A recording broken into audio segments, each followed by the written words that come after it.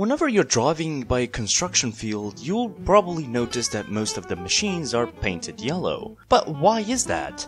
Before we start, make sure to subscribe and let's get started. If we take a look at construction machines, we'll notice that they're almost always yellow. Excavators, bulldozers, cranes, all yellow. So what's the deal with that? The primary reason for this color choice is visibility. Yellow is one of the most visible colors in the spectrum, especially in low light conditions or bad weather. This makes it easier for operators to see the machines, reducing the risk of accidents on busy construction sites. Another reason is standardization. Over time, yellow has become the industry standard for construction equipment. This standardization helps create a uniform look and feel across different brands and types of machinery. There's also a psychological aspect. Yellow is a color that's often associated with caution and attention.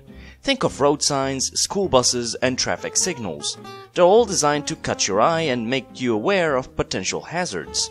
In the context of construction site, this helps ensure that both workers and passerby are more alert to the presence of heavy machinery. But perhaps the most prominent reason on why construction machines use the color yellow is one specific company, Caterpillar Inc. One of the oldest and most well-known construction equipment manufacturers started using the color yellow in the 1930s. Their iconic Caterpillar yellow set a trend that other companies followed, especially putting the reasons we previously mentioned to work. And that's pretty much it. If you enjoyed the video, make sure to like and subscribe, and we'll see you in the next one.